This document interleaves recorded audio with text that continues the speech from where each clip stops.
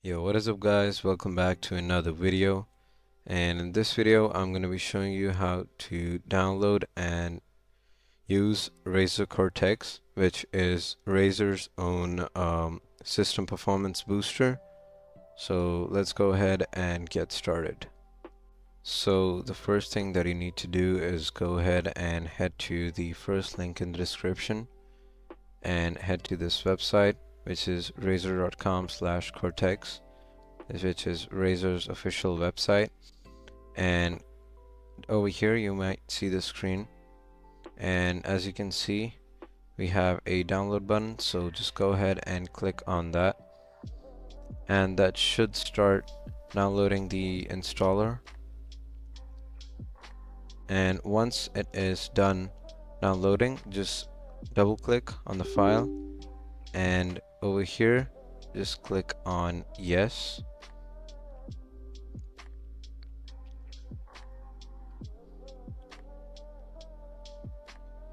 And the installer should now launch. So as you can see, we have the Razer gaming software installer, and we have all of these Razer softwares. So right now we just have to download Cortex, so just check this one and then click on install down here, and just click on skip and continue, and now it should start installing Cortex. So just wait for this to install. Alright, so once it is installed, you will see this screen, and over here just check on the first option, which is launch Razer Cortex, and then click on get started.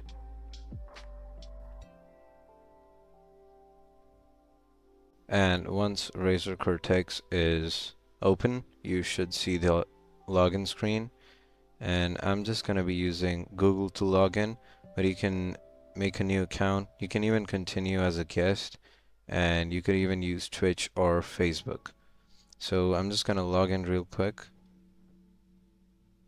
Alright, so once you are done logging in or creating your account, you should see the main screen, and over here the first window is the launcher, and we need to go ahead and click on the second tab right here, which is Game Booster. So click on that, and over here, as you can see, these are the settings which will be optimized when your game launches.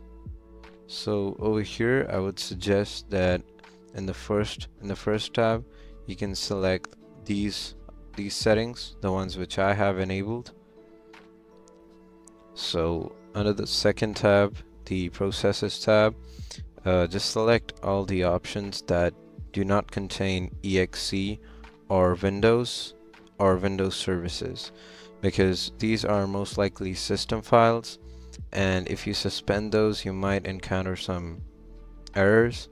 So I would suggest just selecting applications like McAfee or your antivirus, and Spotify, any browsers that you might have, OBS and Spotify. But do not select OBS if you are streaming or recording, because it might suspend the application while you're recording.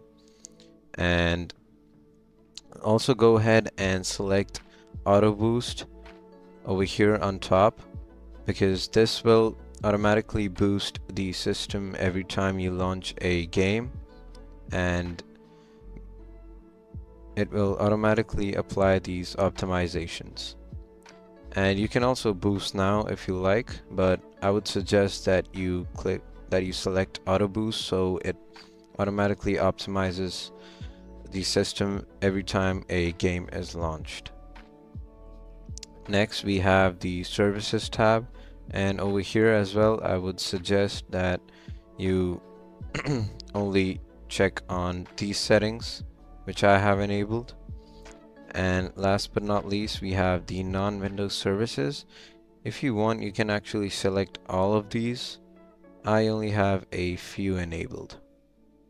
You can select all of these if you want because they are non-Windows services, and even if they get suspended, they most probably will not cause any problem to your system. And now we will head to the next tab, which is System Booster. And over here, in the first tab, which is System Clean, we need to go ahead and click on Scan. And once you click on Scan, it should start scanning your system for junk files. And as you can see, I have about 5.78 GB of junk files. And over here, you can even go ahead and see what files they are talking about. So it's mainly just temporary files, downloaded installations, etc. So I'm just gonna uncheck that. You can even check and uncheck what you want to delete. So I'm just gonna uncheck on this, and except for that, I'm gonna clean up everything else. So once you're done selecting whatever you want, just click on Clean, and now it should start deleting the files. And as you can see, it got rid of 2.64 GB. I'm not really sure what happened to the rest of the files. It's most likely that they're still being used by the applications, so they did not get erased.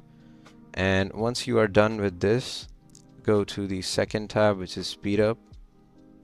And over here, you might see it should appear like this for you, and it should say 63 items optimized. It could be more, it could be less for you, but these are the best settings that you could use for gaming on your PC, and all of these are really safe to apply, and this will boost your performance drastically. So I really recommend that you enable these. So click on Select All over here, and then just click on the Optimize button, and this should start applying all of these settings. And yeah, so all these settings have now been applied, and all you need to do now is close the Cortex application and just restart your computer to apply all these settings. Once you are done restarting your PC, you should notice a drastic or a slight FPS boost at least, because these settings are pretty helpful, and they might not work for everyone, but it will work for most people on low to medium end systems, and it could help you get a little bit extra FPS if you are on a really high-end PC. So if you guys like this video, make sure to drop a like and subscribe, and share this video with your friends to help them out. And that's all for today, and I'll see you guys next time. Till then, peace.